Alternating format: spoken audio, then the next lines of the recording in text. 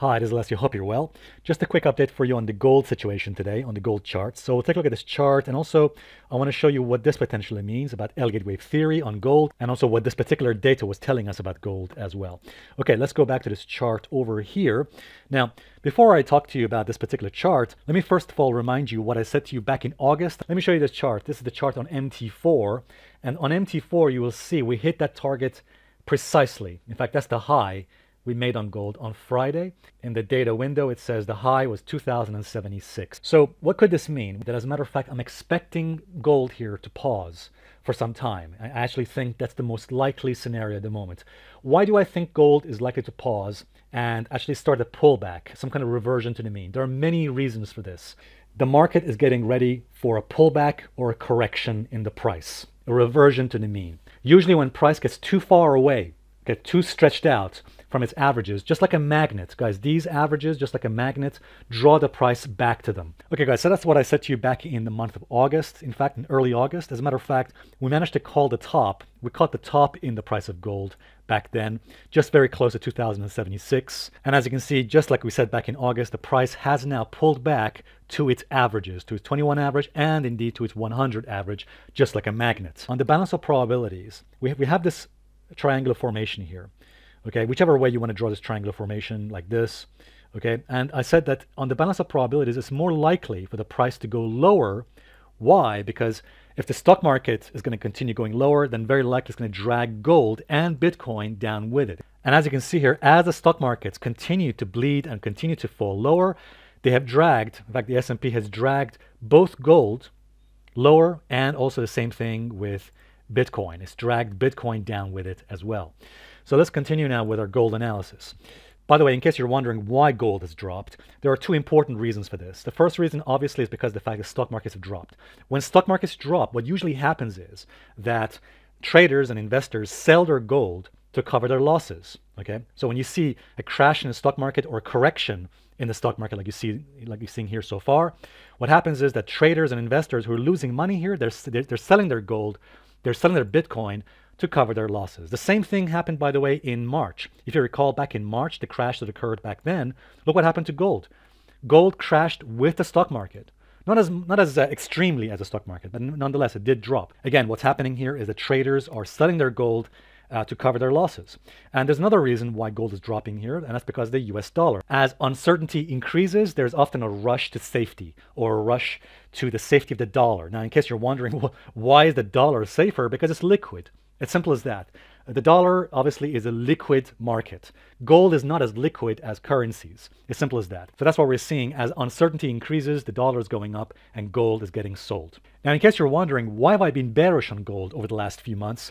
The reason is everything to do with something I mentioned to you back in the month of July. This was an important piece of data from the COT report, the Commitment of Traders report, back in the month of July. As you can see here, the dates for July 21st. And I showed this to you back in August as well. I said, look, the commercial hedgers, the smart money, they're betting heavily in favor of the US dollar. So you can see commercial hedger position was betting heavily in favor, longs, more longs than shorts on the US dollar. Okay, so you can see we have net long position here on the US dollar. So you're probably wondering, so what? So what if they're net long on the US dollar? Well, that's bad news for gold. You can see what's happened to the US dollar. The US dollar is surging here, as you can see. In fact, just recently, you can see the price of the US dollar has surged higher here. We've seen a bounce and indeed a major rally here in the US dollar so far.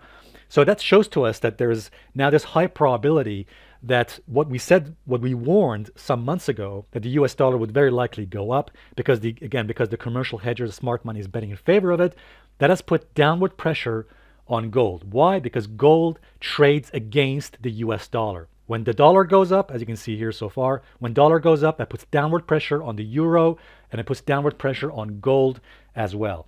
Okay, so that's one of the reasons why I've been bearish on gold. Gold hit our targets that I mentioned to you at 2076 and also hit the top of that regression channel there. So several reasons. And by the way, guys, you may remember back in August and July, when I said, look, when I said back then that the price of gold was very likely to drop and start a correction, there was a lot of people who were just angry at me. People were just saying, Alessio doesn't know what he's talking about. Alessio's gone mad. So Alessio doesn't believe in gold and all that nonsense. The fact is, guys, as I'm sure you probably can see right now, it's important to be objective. It's really important to put aside that nonsense, that herd mentality, and be objective when it comes to chart analysis. So I think we've hit some important levels right now. We've hit the 100 EMA on the chart. We hit the bottom of the regression channel. And here's how I see gold right now. The way I'm seeing gold at the moment on this chart you can see here, I think there's two probable scenarios for gold.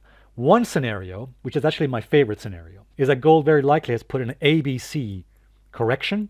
Okay, so I think what has been happening so far since August is that gold has been tracing out an ABC corrective pattern, A, B, C, and I think we're likely right now in the C wave of that correction, in the C wave of wave 4. Okay, now there is a different possibility for gold as well, a different scenario as well, which is that gold has likely topped.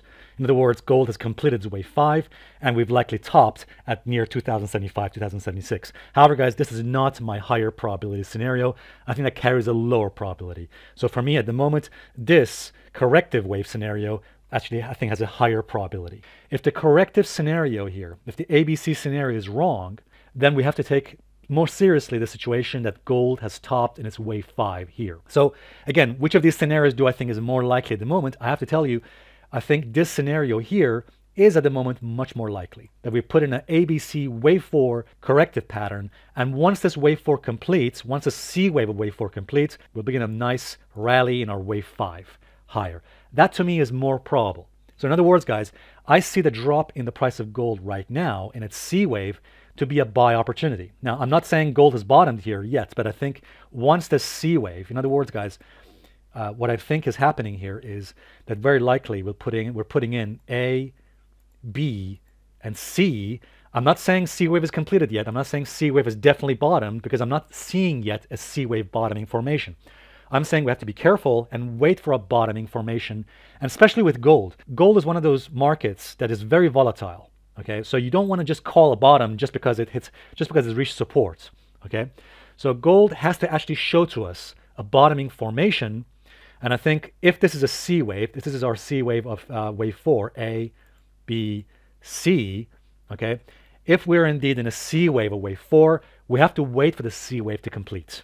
Okay, at the moment, I'm not yet seeing a C wave bottom at the moment. Let's be patient and wait for that C wave bottom.